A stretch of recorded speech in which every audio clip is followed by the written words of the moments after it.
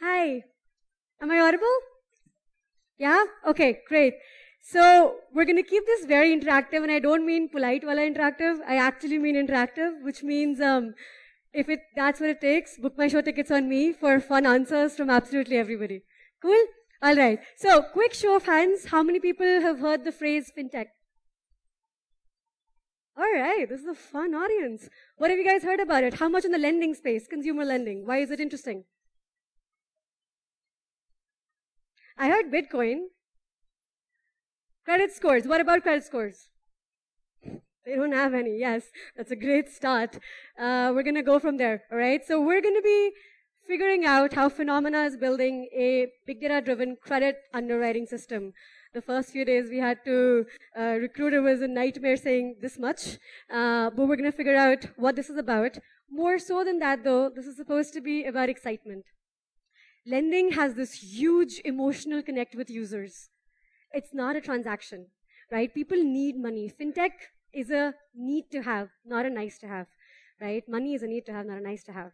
So we're going to be figuring out exactly why all of you, every single one of you, every smart person possible needs to be thinking about this problem and needs to be figuring out how to solve it, right? But because there's awesome people in this audience, I will very quickly tell you that undergrad, master's, computer science, Stanford, worked at Microsoft, a VC fund in the Valley, Facebook, built Graph Search, and also was the youngest product manager on HoloLens. But enough of that. All right, who wants to guess what the x-axis is over here? We can see all the sectors, the major sectors on the y-axis. Any quick guesses for the x-axis? Customers, fraud, both good ones, by the way. What else? Amount of data. Yes, we're in a data science conference. Amount of data, even better amount of data per revenue. All right? If this isn't exciting enough, right? So this is a great reason for why we should all be talking about this, but there's a lot more reasons as well, right? This is just initiation. Okay. What's the size of the impact? Why do we care? We've established we're all data geeks, and this is going to be a fun problem to solve. But why does it matter? India's young, credit-starved, mobile-first, data-rich, and just got Aadhaar with 1 billion people on it. In more detail, right? What does credit starved mean? How many people know what percentage of India has credit cards? Random guess. 2%, yes. A little less than 2%, right? Awesome. About 15 to 20%, like you said, has credit stores, which means 80% have no bureau hit. That's unlike other developed countries. We're different today. Half our country is under 25. 65% of our country is under 37. We have never been risk assessed by traditional scorecards for whom the average age is about 35, right? We're also getting more and more non-traditional jobs every day. There's more bloggers today who are 19-year-olds who are earning somehow a good sum just by virtue of creating content than our parents can imagine, right? It's actually mind-blowing. We obviously know India has a very large informal sector as well, right? So we're very, very different. We're data rich. We're mobile first, just like China. The US is not mobile first. In fact, a lot of the lending platforms in the US still don't have mobile apps, right? Over here, everything starts from there because we leapfrogged a bunch of stuff. Rising internet access. I'll very quickly just show this. This is mind-boggling. We can even, I don't intend for this to happen, but you can kind of see the inflection point happening somewhere around 2014, right? So from 2010, where we were about at 92 million internet users, we've gone to 450 million internet users as of July this year. So the year's not even complete. Last year when I started the company, we were at 350 million. And I used to say 350 million so much that the 450 million number surprised me today, right? And I just kind of extrapolated for the next 5 years at 20%, even though last year we grew at 35%. Not even possible. We're going to end up, reaching 1 billion. But we have hit an inflection point, both in terms of internet penetration and smartphone access. And actually, the both of them help the other, right? And now financing comes in, helps more smartphone penetration, which helps internet penetration, which it's just a really big loop. Massive growth awaiting, right? Aadhaar, we have Aadhaar. I met P2P platform owners from Indonesia and China, and they were like, we have no system. We suddenly have our own social security number equivalent, but better, with biometrics, and it's 1 billion strong. If the last 6 years were about the smartphone wave, we just got another wave start, but with 1 billion people on it already, right? And Small ticket size lending. 60,000 rupee, 80,000 rupee MacBook, right? A furniture loan from Urban Ladder. God, they're expensive. I mean, I love them, but they're expensive. You know, no one's going to lend you that money, even if you actually earn very well, right? But you don't want to block your credit limit, or you don't have a credit card because only 2% do. No one's going to be able to lend you that money because the profit they make from that, your cost of acquisition, your cost of manual underwriting, the way they do it right now, the cost of servicing, God, you know, forbid you default. They just don't make money. So it has to be tech first. So what do we get? We got new to credit and non-good credit. Only 20 million people in the entire country, from what I hear, are considered good credit by traditional financial institutions. 20 million, 1.3 billion, big, big, big difference. We got a target audience because we're younger. It's a huge part of the new to credit. Because of that target audience, we have a digital footprint which is massive. We have an identity system to prevent frauds, and we have a massive white space, right? Where actually machine learning and technology are strengths, not weaknesses, right? Just a couple quotes. A farmer said, hey, you know what I keep hearing about all these apps? They're developing stuff so I can check crop prices and all. Can you please help me buy a smartphone? Right? A salaried person, again, I gave the furniture example already. Another guy, self-employed, earns a ton. But because it's self-employed, right, and no credit score, we're seeing all over the world, in the US and India and China, millennials don't want to own credit cards. That's crazy from a traditional perspective, because access to credit is supposed to be something we enable for ourselves, like the US, but we're not. Because we realize our propensity to overspend retail therapy. We all know that happens, right? So, how do we do credit underwriting at scale? Let's break it down. Hota kya hai, right? Consumer lending. Approvals. More, but this is lending. It's not transaction-based. Better. I can't lend money to everybody. It'll never come back, right? So money needs to come back. So what does the funnel look like? You source it, analyze it, finally make a decision, and service it, right? Applying the more and better context to all four of them. Very simple, right? For acquisition, I won't go into too much detail, right? You obviously get a lot of volume, and it's better than traditional because it's targeted, it's cost efficient, it's more effective. I can run a Facebook script which automatically optimizes 50,000 ads at the same time instead of a manual person trying to, maybe max out at 50. Analyzing, this is the meat of what we're going to cover today. But again, we're only going to cover a sneak peek of what we're doing because I need to excite all of you about why this is worth doing, right? Obviously, there's volume, there's variety, there's velocity. We've heard those words. We know exactly where we're going next. Better. How do we do it better? We need to prevent fraud. In China and India, the biggest use cases are preventing fraud. That alone will wipe out your entire loan book. It needs to be personalized and contextual, right? Again, approving, these need to be automatic, machine-learned criteria, but different for every persona. Somehow you're stuck figuring out, well, yes, every person is unique, but they also have to have some similarities, right? And servicing obviously has to be more tech first. So we've seen the 4 V's over here. So we know we're going to try to use data, lots and lots of it, wherever we can find it from possibly. We're going to be very greedy, and we're going to try to figure out how to solve this. But before that, really fun exercise. Would you give the person next to you a loan? Because you cannot code, but you cannot do yourselves. And I can see a person nodding in the no. But seriously, any fun answers over here? Why or why not? I could start cold calling people. That would not be fun. Exactly. It does depend on how much for, right? Let's say it's a reasonable amount, like 50, 60K. Probably why? Brilliant. So you already identified spending patterns, right? They spend at the conference. I will not go into the second one for reasons. But great. Other fun answers? Come on, look. I'm not kidding. Look at the people right next to you.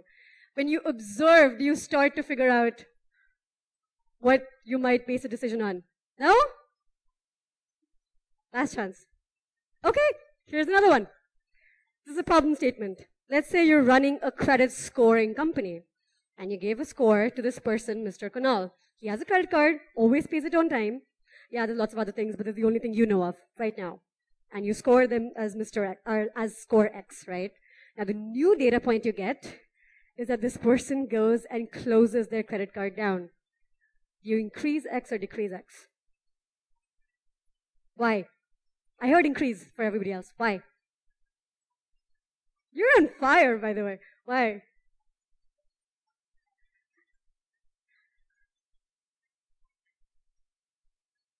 Okay, so that was a profit-driven reason. But as a credit scoring person, you have to be very, very ethical. Any other reasons which are non-profit-driven?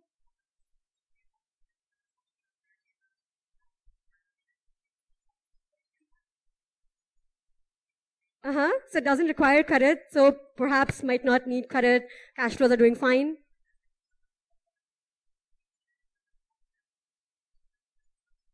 Yeah, so no credit card left anymore, so can't default on it. Interesting fun fact, by the way. People don't know this, right? So if you don't get yourself access to credit, you think you're in the safe because you can't default. It actually, the traditional credit system treats you as worse off.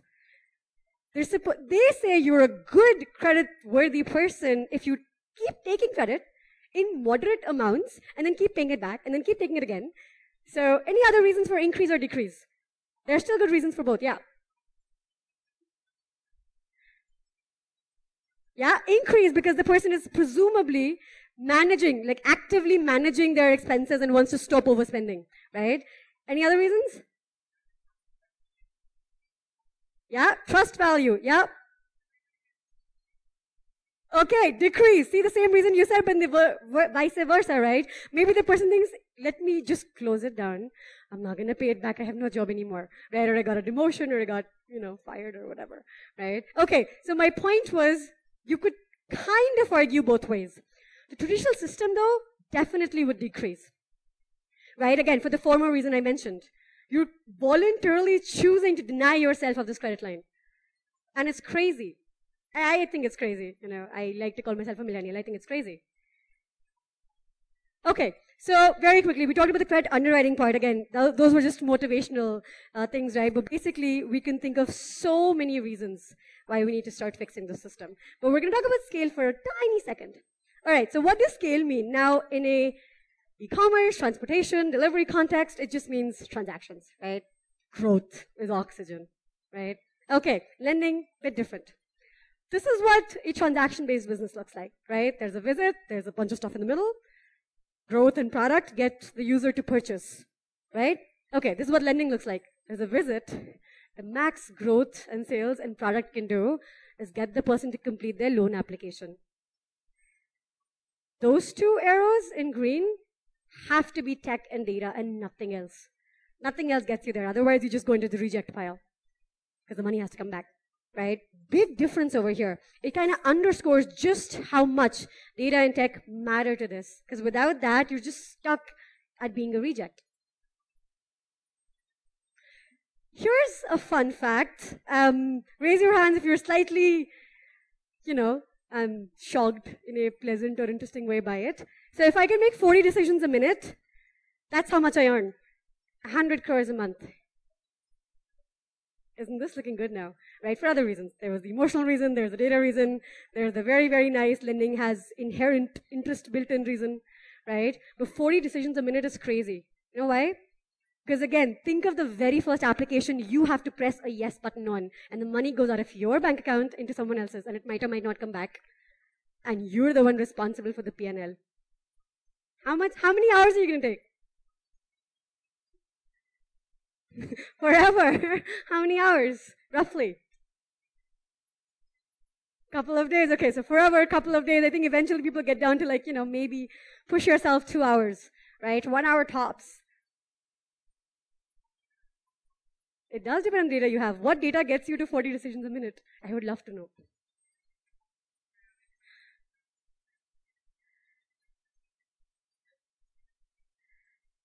Yeah? Awesome. Yeah? Awesome. Sorry?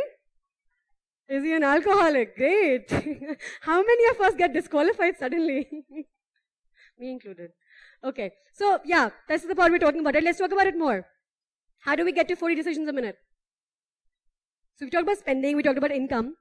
By the way, no matter how much data you have and how many metrics you auto-calculate, even going through that will take more than 5 minutes. I was just like reading through it, making some sense, being a little bit nervous before pressing that button. Anything else? What else? History, what kind of, oh, history with us. Yeah, oh, repeat cases are awesome. Repeat cases are beautiful because you just trust them. What else? Non-defaulters, yes, please stay away. Those are easy cases though. What else? Come on, we're a data science conference. We're the best people in the room. Civil score, yes, जिनके पास है, and जिनका अच्छा है उनके लिए. Why does the person need the money? Amazing. I actually had to fight with my co-founder to put that question in the application. What else? Willing to secure the loan, yes.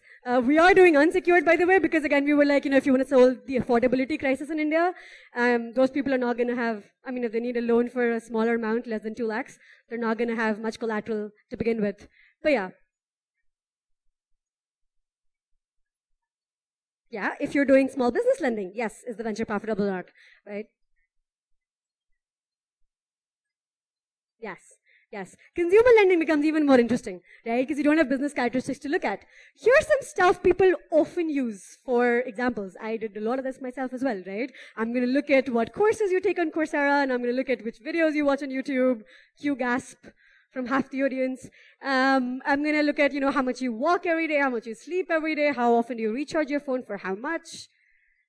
Very nice to talk about, but without structure, all of this is still meaningless, right? So let's put some structure around it. But are we realizing how complicated this is? A little bit? Come on, please say yes. Otherwise, I'm going to have you solve it. Yeah? Okay. And the prices for the solving would be much larger than movie tickets, by the way. All right. So here's some examples, right? We already said some. We said spending, publicly available web data, of course. I love calling it, private investigators or stalkers 3.0. Right? Just run scrapers wild on Google. Government data, data partnerships, mobile phone data is amazing. We are a mobile first country. Biggest advantage ever. And behavioral data. I'm going to talk about what I mean by behavioral data. It's personally my favorite. I wish more people explored this. But if you have an app on the phone, I can track so much. I don't mean about mobile data. I mean your behavior. How much time you take to fill absolutely everything. Right? Okay, but see, here's the thing. People also run into this. Without a structure, without an approach, we just have a big, big haystack. We can be greedy beyond belief, and we are. But we just have a big haystack, right? Good luck finding golden needles. Then people keep selling each other data. At least get some money for the haystack, right? Okay, so usually the structure imposed is 2 things. Well, actually, the third one is just remove the crazy people and the fraudsters and the known defaulters and any people you suspect of default in the near future. Remove all of that. Remove identity fraud and other kinds of stuff. But then, capacity to repay and intent to repay. One is extrinsic, depends on your current cash flows, but also environment variables in the term of the loan, right? And it's very hard to predict them actually. But the other one is intent, and no one's been able to figure out intent properly, although we're all trying, right? I will move on. But any ideas for how we do intent? Or how you would do intent? Again, think of yourself. Why should someone else give you a loan? Right? What intent do you have to pay it back? Or not have?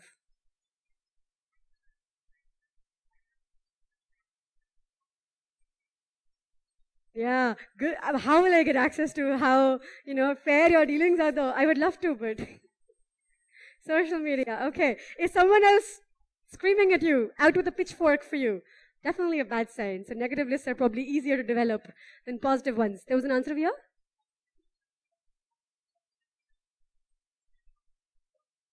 Sorry? Okay, so start small and then keep extending the credit limit based on the trust that is established. Yes, that's another way to go, right? So most people, this is where the magic happens, right? Intent. It's really fun, although even for a magician, they know their trick is not that much magic. It's just a lot of practice, a lot of hard work, and a lot of thinking. It's the thought process, right? When fields are new, the approach and the thought leadership counts. When they're old, we talk about how to do it, and how to do it faster, and how to do it better, and how to do it more efficiently, right? I think of them as Lego blocks. And I would love for, by the end of this talk, for all of you to be thinking about Lego blocks. How many blocks can you build? They're not that hard individually. They just require thought and use case. Think of use cases. Think of scenarios. And I'm going to give you a sneak peek now. Not into everything, but into a good size of it. So, here's how we do it. Part of how we do it, right? So on the very right, okay, where's the, here, finally. On the very right is stuff people talk about individually, right? Oh, I'm going to get behavioral signals. I'm going to scrape Google. I'm going to get LinkedIn and Facebook information or Twitter information. I'm going to parse your bank statement. We ask for 12 months bank statement. It is lending. It's need, right? I don't need to discount anything. We can parse SMSs. We can parse call logs. We can make a location profile. We can do so much. We can talk about spending patterns. But individually, they're not that effective. Right? You need to have hypotheses around behaviors and traits and personas and what they actually mean and what can they start telling you. And everybody only thinks about a credit score, right? Either you have one or some fintech company will come and build it for someone, right? Okay, so we started to diversify a little bit. You can't measure intent, but maybe you can measure character. How do you measure character? One way is truth, right? Does the person lie or not? Now let's figure out how do we do that. Okay, so I'll give a couple cute examples over here, right? I'm going to spend some time here. I'll give one example, a very petty example on the bank statement parsing side, right? Because it's not easy. It's really not, right? Mint solved that problem of real-time bank statement parsing and analysis in the US got sold for $200 million. In India, the legends, much crappier. They're just non-existent. Every bank is different. I know there's some computer system somewhere generating those, but take your own bank statement from 7 months ago and read it.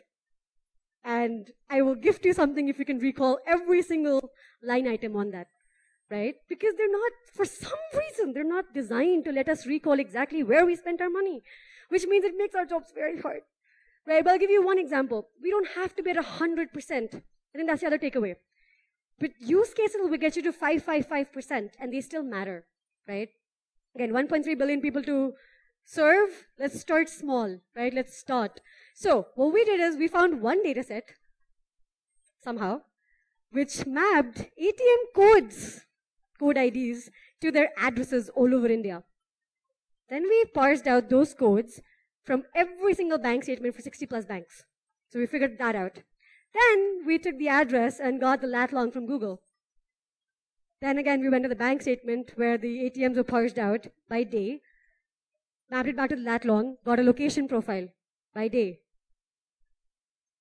Then we could pseudo-verify residence or work, or if we're lucky, both. Because where do you withdraw money from your ATM? Most often. Either where you work or where you live.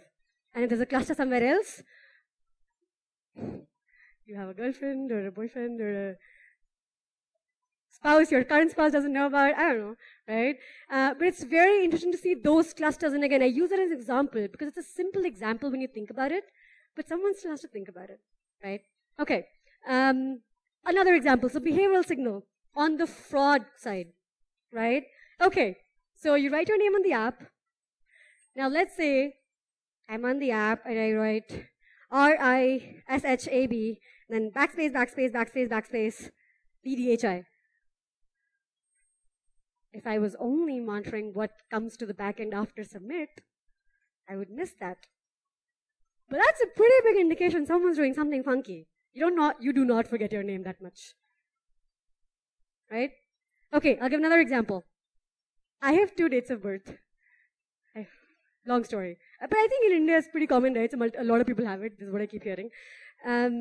Okay, so every single time, irrespective of which form I'm filling, I pause at the date of birth field. There's no good reason for any person to be pausing on the date of birth field ever. We all know our dates of birth. That's the one thing we're very proud of. We love being born that day. And I pause, and if someone's actually monitoring that pause, they know something's fishy. That's what I mean by behavioral signals. And that's what I mean by thought and approach, more so than analysis. Ho jayega wo, right? But someone has to think about what blocks to build and how many use cases they can help us with, right? Okay, so the others are, sort of, if there's questions, I'd love to answer them, but here's a couple more examples. So on the truth side, I mentioned, okay, here's another interesting one. We mentioned the backspace, the back button on the app. Earlier, we had a hypothesis. It's a loan application. It has to be linear, no? I mean, we've been used to paper for so long. So there's no reason you choose student ones and you go and fill out some of the application, then you back, and try to change your category. No, I'm self-employed. Right? You would think there's no logical reason for that. So we disallowed it. Then apparently people complained of fat finger syndrome. So we allowed it and decided to very OCD-wise monitor how many people use it and for what. And we noticed when people were trying to, they choose one category, go all the way till the very end, look at the documents they have to upload, think something. Human beings are intelligent. They're not static. They're actually learning faster and responding to the product you're putting out and trying to game it. Genuine or not genuine, I'm not even going there right now. But people are still trying, what will increase my chances? What makes, lets me get away with the least amount of stuff uploaded? And they come back and then they try something else and they come back, they try something else. And we're just looking at the data going, what's happening, right? But it happens all the time. And it's interesting. So what we've done now is we allow everything. Just monitor it very sweetly. Yeah, it's our way at least. Of course, there's other ways of monitoring truth. So it depends on the data type, right? With the name, if I am actually taking data from so many sources, half the benefit I get is verification, double, triple verification. Most of the important data points, I will never trust someone on. I need a second source of verification, very much like journalism, right? Okay, need score. So how do we start calculating need? Well, we took a couple stabs. Long list, but here's a couple examples, right? Time you take to fill out the application. Or when you're chatting with us, how urgently do you want it? How desperate are you? How much are you pinging us? Please, please, please give me a loan. Right? People do that all the time. You see such interesting behavior, it's not even funny. Which, by the way, is why I'm not in the race to take less data. I am lending to the riskiest part of India, which is 80% yes, but no one's ever lent to them before. I'm going to take my sweet time and ask for more data and look at their behavior and actually judge it, right? And then try to automate it. Saver score, of course, cash flows in real time, but we already discussed why bank statement passing and automatic analysis is actually very hard. If you're doing anything to do with non-numbers, I mean, you can kind of just say some all credits, some all debits, minimum balance every month, that kind of thing. But anything more sophisticated gets harder. Credit score, we all know this. Even for the folks who don't have a credit score, you can kind of calculate things like debt to income ratio, timely payment of other bills, right? Phone bills, utility bills, that kind of thing. Hello, SMS.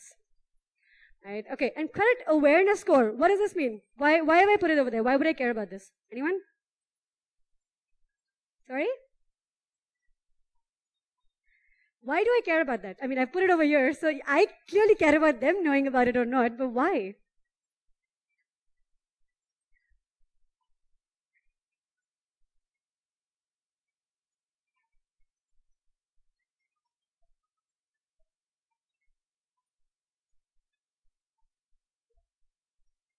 Yes, but the credit awareness one. So that's more for the credit score, that you could be paying loans on time, but not bills on time.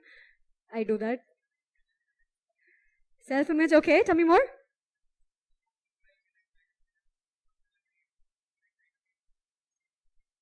Yeah. Yeah. So much more than self-image. I'll tell you all the reasons. There are cases where we can see that the person has gone to Credit Sudhar, check their score, they know it's bad, then they'll on the app say, I don't know about it. Might be good. Or they'll actually have a great credit score, but they'll genuinely not know about it. Or we end up getting a whiff through multiple data sources. We've covered, how many of these can be. So they're unrelated to the persona. We get a whiff that you don't care about your credit score going down. If by any chance I get a whiff, I'm not giving you a loan. That's my only leverage, no? We get half our parents' generation was, what will you do if I don't pay back? Right? We have bureaus now. So, but people still don't know about them. So, we're taking a very financial literacy-centric and driven approach to lending, because lending has to be responsible. It's either a win-win or a lose-lose. Right? Win-win, I win, the person wins, we're both good. Lose-lose, my money doesn't come back, their credit score gets dogged. Half the time no one tells them their credit score got dogged. What happens when we all pay minimums on our credit cards? Your credit scores are not doing very fine, right? So I care about this so much, right? One is because what they say, is it actually what is, or even what is that a good thing or a bad thing? Do they care about it? Do they want to increase it? Do they not care about it getting decreased? Okay, rich parents really does not care. I have no leverage against this person. I'm not going to go with the bad guy with a gun to their door. So let me just stay away. Lots of people to lend to. Okay, here's some examples. Again, similar but more categorized by AI category this time. So image processing, right? Document verification. This would be awesome. I mean, obviously, we're only at like 5, 10% each. But I'm showing you just how much work has to be done in absolutely every field possible. Automatic information extraction from the images that are uploaded, right? Auto generation of reasons for rejection. You want to do tech first, you want to do small ticket size profitably, you need to automate as much of it. And you start from 20%, but you keep needing to, increase it very, very steadily, right? Video processing. So we actually take these 30-second videos on the app by consent. We ask them to upload it, mostly because even for a selfie or a photo, you could still be frauding me, right? Your friend might not even know you just took a picture and they don't know and you're half your way to a loan which you don't intend on paying back. But for an entire video for 30 seconds where you're supposed to be saying exactly why you need it, harder to actually fraud, right? We are present offline as well at the points of sale. Let's say at home appliances stores. Over there, we actually took a video just to make sure the dealer is not defrauding us by trying to just, get random people or no people, fake people, and trying to fill out applications and just get loans, right? Khudi ke andar, there's just showing growth. So that used to happen a lot, which is why traditional lenders never went for a non-feet on street model. I'm a tech company. I need to solve for it. I don't need to encourage more random people just, being at offline stores, waiting for people to come in and then sell them loans. NLP, lots and lots of stuff, right? Not only stuff like the purpose, right? So if that's a field, ideally, let's analyze it slightly automatically in the future because there's lots of interesting stuff that comes over here. But the chats are a pure gold mine. The kinds of questions they ask, right? And actually, I'm stopping myself because I was going to share 2 examples of it. We've sort of shown if someone is asking these 2 questions, they're very serious about the loan in a good way and have a very high probability of paying it back. But then, so many potential loan takers, so you will excuse me and forgive me if I don't, right? Their desperation to get a loan, tone analysis, that kind of thing, right? Okay. Speech to text, again, so we have a lot of call information from when we call them, just in case, something's amiss and we need to double check. One of the philosophies we have, at least so far, in this stage, not in the growth stage, but in this stage, is because we're learning, we need to not assume. So if there's any discrepancy at all, give that person a reason to clarify. Right? So we're very, very much on we'll still give you a call and tell you what we think is amiss and just to let you clarify. You deserve that chance. Right? I mean, I remember my college admissions time and doesn't matter how many acceptances there are. Just 2-3 reject hote hain, you're always like, no one likes getting rejected. Yeah.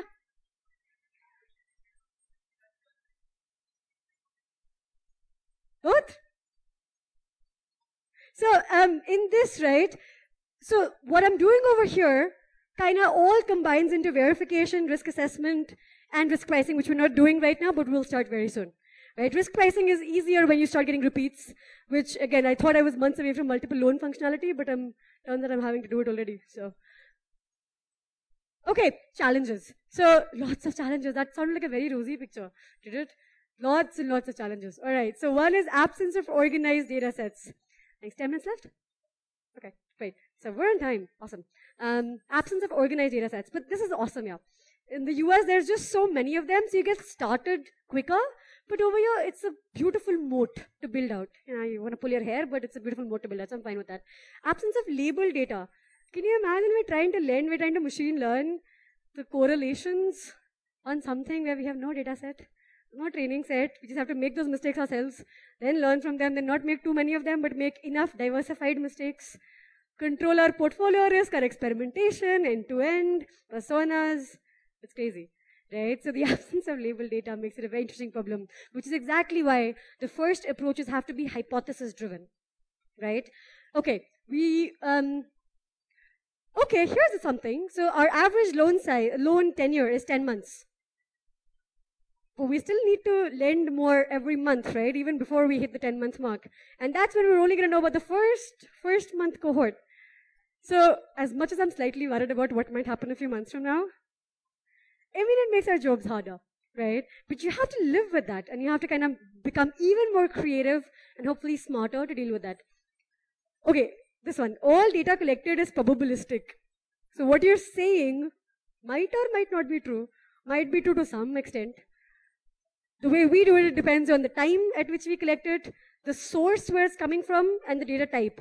So the probability of correctness of your name from Aadhaar is much higher than your name from voter ID. Voter ID spelling mistakes abound. We all know that. There's so many nods in the audience, right? Okay, and lots of examples like that. It's also temporal. So when we had to implement multiple loan functionality, we had a very big debate for a good week on what belongs to the loan, what belongs to the user, what could have changed, what could not have changed.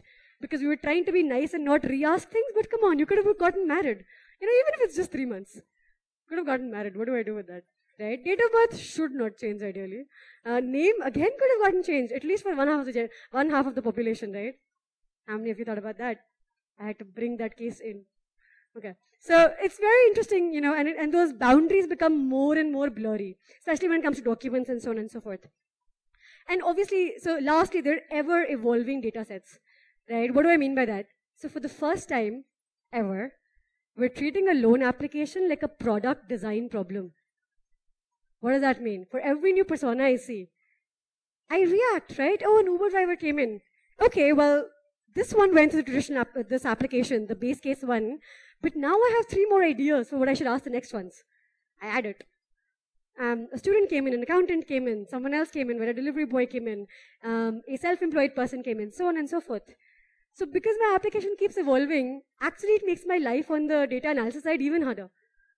And both are a necessity. I need to continue to learn on what to ask, how much, and obviously we go overboard sometimes and then we cut it back down and then we ask more. So the application keeps changing, the personas keep changing, evolving, and then of course we still have to analyze it at the end of the day, right? So it's just, yeah, fun times. All right, very quickly, feedback loop importance. So mostly, you know, this is how ML usually works. From what I've seen, you ingest, you train, you predict. This is what I would love for all of us to do, at least we're trying very hard to do it because of mostly our challenges, right? So we have to act. So we actually, at first, have manual feedback going in. And there's feedback coming from multiple sources, so I'm going to go into that. Automatic feedbacks like, you know, delay in any payment. Pehla, dusra, 10th, whatever, 1 day delay, has not come back. Failure to pick up automated reminder call. A failure to pay after seeing the notification and opening the app. Versus not seeing the notification, not open the app. Versus seeing the notification, but not open the app. Versus open the app at least 3 or 4 times. Still not paying. Still not picking up calls, right? Very, very different. Manual feedbacks, of course, because of the calls we get with a nuance, which we believe in creating taxonomies to continue to get that information back into the system, because as of right now, the reason why decisions post manual intervention are different than the automatic ones are because the manual person has access to more data. Analysis is baat bhi nahi kari, right? It's just access to more data. So I won't go into too much detail, but basically this is data, and this is all the cool Lego blocks we built. The things which can get a feedback loop are the verification, or any past patterns, or defaults, or the manual intervention on the present case, either from a data or decision perspective, or the past cases, again, data or decision perspective, and so on, right? Very quickly, I won't go into this in too much detail, but just bears saying, obviously you don't want to be a big brother kind of thing. So, you know, you have to always take consent. This is lending though, so you kind of feel good about it. And they know that the more data they give you access to, so you make it a choice, right? The more you give me, the more higher your approval rate has a possibility of being. And you really see what people end up choosing, right? I think here's the other one. So I know Indian fintech companies end up using this a lot. In fact, zip code has traditionally been the biggest definer in Indian traditional finance. You know, this is blacklisted. We will not give a loan here. There's all these lists that you can buy and stuff. In the US and UK, things like that, these are actually not even allowed, right? So I think India does have a long way to go in terms of not even allowing things like age and gender. I mean, we all know how much discrimination there is on age and zip code, right? At least over here, even in the traditional sense. So I think it's interesting. Hopefully, one of the things alternative data can do in India is start telling us to not treat everybody in the same zip code the same way, just so we can actually ensure their growth as opposed to ensuring they do not grow, right? Are we excited about this now? Do we kind of get it? Yeah? Why fintech? Why India? Why now? We went through this. Why now? Because everything is exponentially increasing in the next 5 years. So it's going to be a very exciting decade. Thank you. Any questions? I know I didn't leave much time for it, but.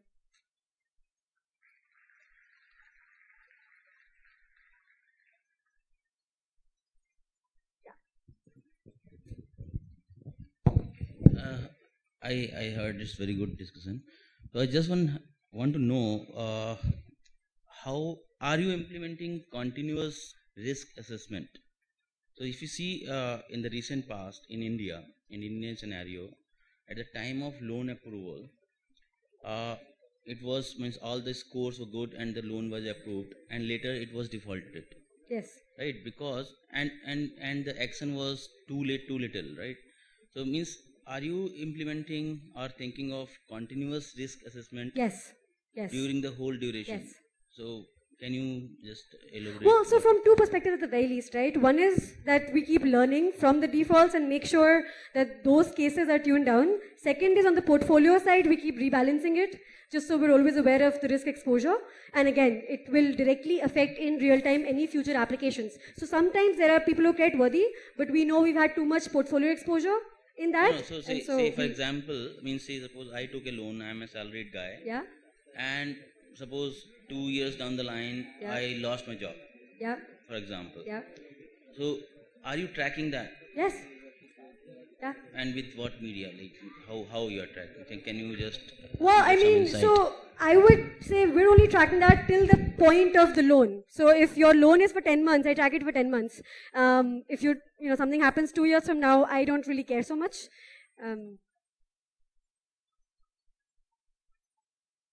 Oh, sorry.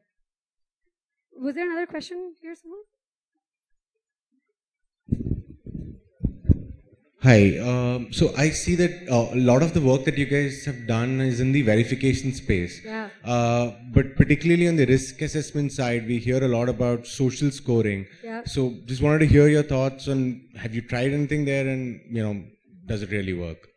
Great question. So I worked at Facebook on graph search, and all I will say is the reason you see us focusing on verification is because what we believe is, as long as the capacity to pay is there, so we've checked that from your cash flows, you're not a fraud case, we've checked intent through other soft parameters and behaviors, it'll mostly come back. And so on the social scoring side, while we have at least 150-ish variables, I mean, it's very easy to increase the number of variables, the correlations are not going to come in.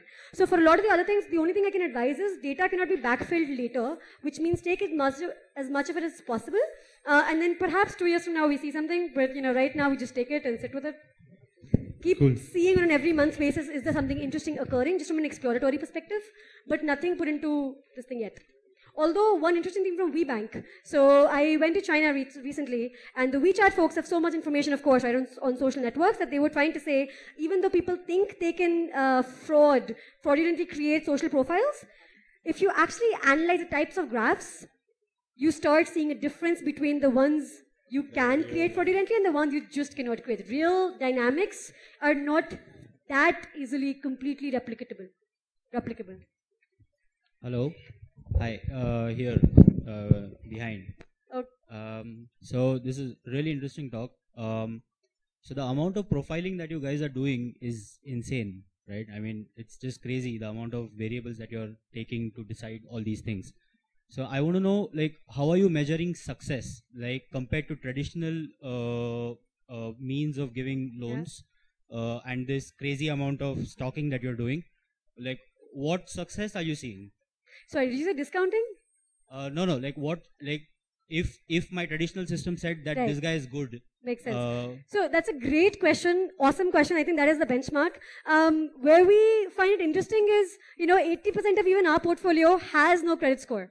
So it's very hard to benchmark from traditional because they wouldn't have gotten a loan in the traditional sense, right? So it's sort of like pray to God a lot. Track like a hawk their first payment, their second payment, their third payment. By the fourth payment, even if the tenure is about 10 months, 11 months, you're resting easy.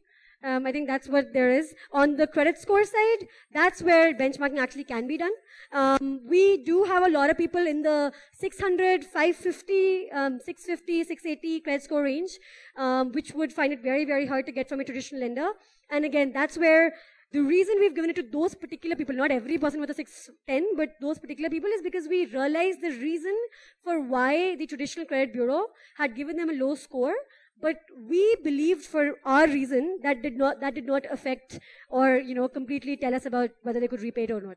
So we believe they were being unfairly dogged, which is why we gave it. And then we just you just track, you hold your breath and you track. Yeah, time. All right. Yeah, Thank please you take so all. much. Yeah.